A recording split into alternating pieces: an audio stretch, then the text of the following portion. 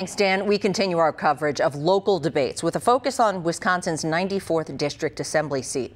Now, that covers part of La Crosse County, including Onalaska, West Salem, Holmen, and Mindoro. Democratic Representative Steve Doyle from Onalaska has held the seat for the past 9 years. However, it's a seat that state Republicans are targeting because they believe they can flip it with their candidate, Kevin Hoyer. He's a farmer from the town of Hamilton.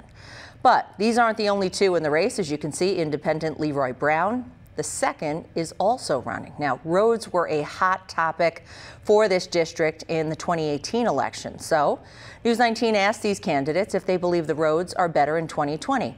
All three discussed a line item veto by the governor in July to reduce the budget for local roads and bridges from $90 million to $75 million and open it up as a grant opportunity for communities to submit their projects. Years ago, it was all the legislature's fault for not giving us money. And now when the legislature gives us money, our governor takes it away and our representative backs the governor on this.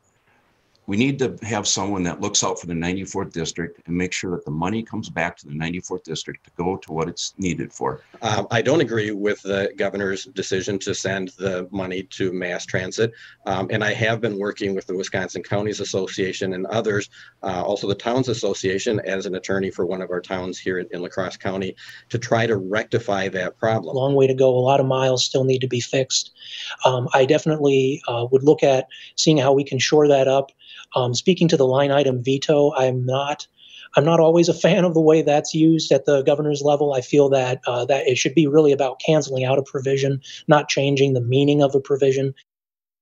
Now, you can watch the full debate on our website, WXOW.com.